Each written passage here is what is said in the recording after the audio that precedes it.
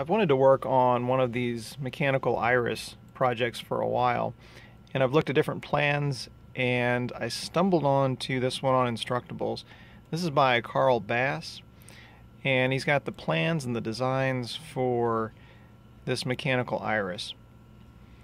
So what I did was I brought these into Inkscape as well as a couple different programs to kind of play around with the files, and then created some plans in Inkscape to cut. So basically we've got two pages here. These are the diameters. This is the diameter of my CNC cutting area, this little 3040 CNC. This is about 14.5 or so by 9. So we've got our parts here with our tabs, and then for the back we've got that piece there. This is going to be cut on 1/4-inch Baltic birch plywood picked up at Michael's, and then we'll see how this assembles. For all of the toolpath work I use JS Cut. Really awesome free program. I've got a lot of other videos on using it, so I won't go into detail here, but it can run in your browser. You can also download it and run it locally, which is what I do, through a virtual machine. But it's a great piece of software, totally free, and works really well.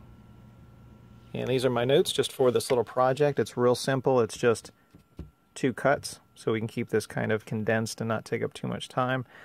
We're using 1/4-inch ply and 0.0625 for the end mill. It's a little teeny guy right there. So let's get the wood loaded up and open up mock.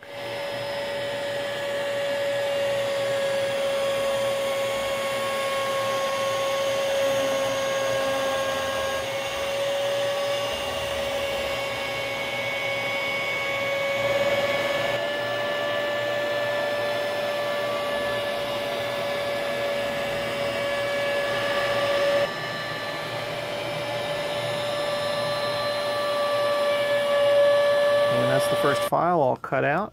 This line got a little bit tight to the outside. I think it'll be plenty strong for what we're doing here, but that would be easy to jump back into Inkscape and make this just a little bit smaller. But everything looks pretty good. Everything is cut through. Got our tabs. So let's bust these out, sand them up a little bit, and move on to the next file. This just shows the parts laid on top of each other. Nothing has been attached yet. There's the finished iris. Kind of cool project. It's really neat to see this come together.